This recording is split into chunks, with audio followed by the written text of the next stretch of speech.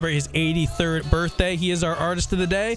This is Slow Twistin'. And with that, we get back to talking sports now as we bring on, as promised, the voice of UNLV athletics, Matt Neverett, to fill us in on the Rebels. Matt, thanks so much for coming on. How are you today? Hey, doing well. Happy to help out. Really looking forward to this matchup coming up tomorrow. Yeah, should be a good one. And, before we get into this game, before we get into this matchup, I have to ask you about these last couple of weeks. Can you put into words and summarize what this has been like for UNLV between Pac-12 drama and quarterback drama and being ranked and undefeated? And, what have the last couple of weeks been like out there? Yeah, I appreciate you bringing up that context because it is a couple of week stretch like any other in the history of the UNLV football program. Not to mention, as you had said, it's the first time they've ever been ranked, going through the conference realignment talk with Matthew Sluka leaving, Michael Allen, the running back, leaving in that same week due to playing time. It has been topsy-turvy, but Barry Odom and his staff have done a tremendous job of keeping it business as usual. That's kind of been the theme that's been echoed throughout the facility. And, it's one thing for a coach and a staff to say that and the players to say that in the lead up to a game and afterwards, but it really is something that they are living out day in and day out. It's been really, really crazy to see the consistency with all the topsy-turvy nature going on. Yeah, sometimes it can be difficult to manage success. And, 4-0 for the first time since 1976, I believe I read. And as you said, ranked for the first time. And, they had a lot of distractions last week. And I don't think anybody truly knew what to expect going into that Fresno State game. And then they come out and, they blow them out. The new quarterback played great. The team in general played great.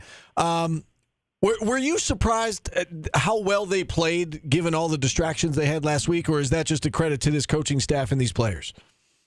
I was a little bit higher on Malik Williams in fall camp than most. I don't think a lot of people realize just how tight the quarterback competition between him and Matthew Sluka was. So, I'll tell you guys, I thought they were going to be fine with Malik Williams on the offensive side. To be totally honest, I didn't think they'd be that fine. It was a bludgeoning from start to finish. Malik Williams gets all the credits that he deserves with a couple of touchdown passes and a touchdown run himself. The defense was tremendous, forcing 4 turnovers as well. And then the special teams, 2 special teams touchdowns. Also, UNLV consistently over the last 2 seasons under Barry Odom has had one of, if not the best, special teams in all of college football. And that reared its head last week again. So it was truly a full team effort. But really the spearhead was Malik Williams, who took over at quarterback. Everybody kind of rallied around him, to be sure. I don't want to put you in a tough spot, but I do have to ask you about Matthew Sluka. So I don't know what you can say about it, what you know about it.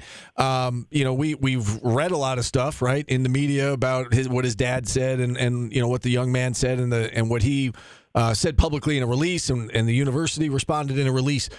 What can you tell us about what happened with Matthew Sluka and how it went south seemingly so quickly? Like out of the blue, all of a sudden he wasn't playing. And it's just an unfortunate situation because at the end of the day, what is best for all of these guys is getting out there on the field and doing what they love and doing what they've been born to do and they've been doing their whole lives. So it really is just an unfortunate situation that it played out the way that it did, and it really is endemic of the situation right now with the NIL system in college football. It is the Wild West. We are out here in the Wild West in Vegas, but it is literally the Wild West as far as the legislation for the NIL. So, it's kind of a he said, she said, depending on what was in writing and what was not. UNLV fortunate enough to have a ready-to-go backup quarterback to step in right off the bat. But, definitely fortunate in that. I know a lot of other teams would not have been able to, fill in as well and as efficiently right off the bat as UNLV did.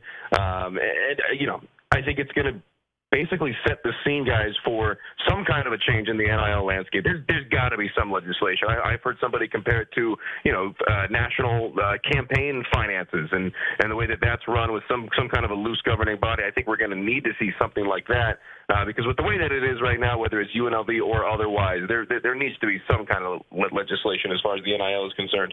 Completely agree with you. And this is not meant to take a shot at Matthew Sluka, but do you think the Rebels might actually be better off with, again, him aside, with Malik Williams? As you said, you were high on him. Do you think that the skill set he brings to the table might make UNLV a more dangerous team and more dangerous offense with him running the show?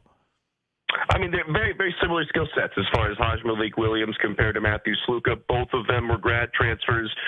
Both of them had led teams and had started for multiple years at their FCS destinations before. And both of them ran really, really well. Sluka may have been more of an instinctual and rangy, if you will, runner with the ball. Sometimes, though, he would tuck it just a little bit too early. Malik Williams showed off a ton of patience in the Fresno State game. He made all the right decisions in the RPO game as well. Held the football, didn't even come close to a turnover from his side of things. So, maybe not better. There's also that motivation factor as well. The team was fired up. There was a huge, huge noticeable difference in the lead up to that game as far as you could just tell that everybody was locked in. We do our pregame interview the day of the game with the head coach, Barry Odom, and, he had the blinders on when I did that interview. You could just tell that the mood was different. Last question about this, just how the players are dealing with it. You said that the players were fired up, and we saw some of the comments afterwards backing their new quarterback opposed to their old quarterback. How are the players handling it? Like, do they feel as though Matthew quit on them? Do they feel as though, well, he's just doing what's right for him and it's a business decision? Like, how are they dealing with the fact that all of a sudden their starting quarterback just said, I'm not playing anymore, I'm out of here? I'm sure that there's a good number of players that felt like, hey, this guy left us. At the end of the day, it is with the way that it's set up right now. These players have 4 to 6 seasons to maximize their value. So you got to see that side of things as well. Sure. So I can certainly see both sides of the coin, especially nowadays with the lack of legislation and just the free for all that is NIL.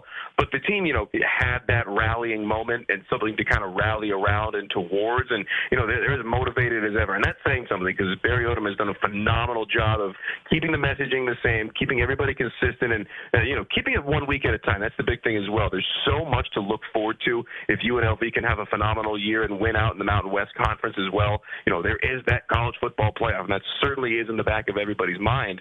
But the coaching staff has done such a good job of keeping everybody focused and locked in on one game at a time. All right, let's look ahead to this matchup now. And it's too bad Syracuse is one play away from this being a matchup of two top 25 teams and two undefeated teams, but they gave up a 4th and 9 late in that Stanford game. Stanford kicked a field goal, and so they've got that one blemish on their record. But I'm curious, in your preparation of this game, what stands out to you about Syracuse from what you've seen so far? Yeah, unfortunate that Syracuse loss happened the way that it did. That long time ACC rivalry between Syracuse and Stanford. I thought that was funny. Throw out the records when they get together. Exactly. No love lost there. But it's really just going to be a fun matchup. First time ever that UNLV and Syracuse have matched up. A whole lot to like about the Syracuse team with Kyle McCord and the way that he has run this offense. He's the most efficient passer in all of college football as of right now.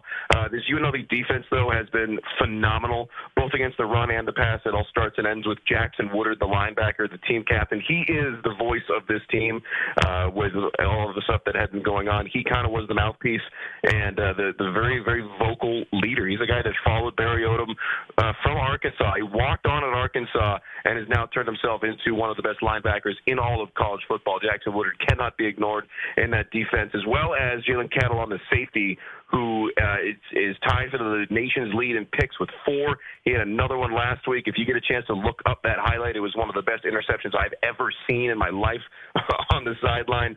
And then people forget about the 2 returning All-American wideouts in all of this. Ricky White and Jacob DeJesus both having phenomenal seasons so far. Really haven't seen them break out in the same game together, even with all the offense early on. So that's certainly something that is still in the back pocket of the offensive coordinator, Brendan Marion. Matt Neverett on Orange Nation, voice of UNLV Athletics. You touched on the defense, Matt, and I wanted to ask you about that because despite UNLV not allowing more than 20 points this season, Vegas has this as a shootout, over 60 points being scored. Obviously, Kyle McCord's been one of the best quarterbacks in the nation so far this season. So do you expect this to be a shootout like the experts are predicting, or do you think it's going to be both teams around the 30s, or do you expect this to maybe be lower scoring than some have projected? In my estimation, guys, I think maybe a little bit lower scoring than some people have projected. I think, when you look at the over-under, Vegas just sees two teams that are averaging over 40 points a game so far, and it kind of throws that in there. UNLV's defense is underrated for sure. They have been underrated all year long. They've allowed 40 or less rush yards against two of their three autonomous power four, whatever you want to call it, opponents. So they have just stifled the run. When they decide to really lock down the run, they have done a phenomenal job, and it all is because of the additions they made in the transfer portal, especially when it comes to that defensive backfield. They completely reworked DB room this offseason, and a very rare situation where every single player that the Rebels went out and got as far as the transfers on defense, they had a home run. They did not miss on any of their defensive transfers. Tony Grimes, the cornerback, a former five-star Catalan from Arkansas, leads the league or the country in interceptions. Malik Chavis, the free safety, Cameron Oliver, who leads all of Mountain West cornerbacks in career interceptions. This is an underrated defensive group nationally. It's something that I've been shouting from the hilltops to anyone that'll listen. I think that is really, those guys and Jackson Woodard have been a huge reason why this defense has been really good. I don't necessarily see this being like a 35-30 shootout. I think both teams score. I don't necessarily know if it's to that level. And the Orange has struggled with the run game this season, so that theme could continue. I got one more for you, Matt. ESPN put out an article how UNLV became the unlikely center of the college football universe. And yes, there's the stuff off the field, but it's also just being ranked for the first time, being undefeated. I know a ton of Cuse fans are planning on making the trip. There's Cuse fans on the West Coast who are going to the game. Just what are the vibes like for the team, for the fan base, and for you being in the middle of it? What's it like covering UNLV football out there right now? I'll tell you what, it's awesome. This is my first year as a full-time play-by-play guy on radio, but I've been involved with the program my whole life. Born in Vegas, lived here a good chunk of my childhood, and came back a handful of years ago. So, even from the 5 years ago that I moved back here until now, the program has completely flipped on its head. The expectations were through the floor. So now that they've got some national success, it is really fun to watch. Since the Mountain West Conference was founded, guys, no team has less wins than UNLV over that almost 25 years now. So this is just completely unheralded. Vegas is really starting to get behind this team as well. Playing at Allegiant Stadium is really fun. The only issue is that it's a 60,000-plus seat behemoth of a Super Bowl hosting stadium. So, 30,000 would be a great crowd for a lot of other teams and a lot of other stadiums. It half fills the place. So they are trying to get more and more folks to come out. They've done a great job of re-engaging not only the local fans, but the local high schools as far as the recruiting trails. And we're expecting close to 40,000 for this game against Syracuse, which is by far the most since I've been involved with the program again. And then lastly, Matt, what does this game come down to? I know you've touched on it a little bit, but as we come full circle now, what does this game come down to? And if you got a prediction, who wins and why?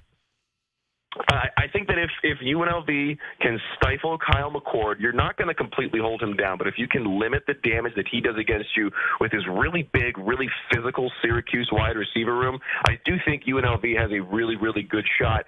You mentioned the running game. That is something that Syracuse struggles with. UNLV cycling between 4 different running backs. What's been one of the interesting things about this go-go offense over Brennan Marion is the rotation, the really deep rotation in the running back room. You've got a guy getting his first touch of the game in the third quarter. They do a great job of rotating and keeping fresh legs. So I think that is going to be a big-time difference in the game, especially because that is something that Syracuse struggles with.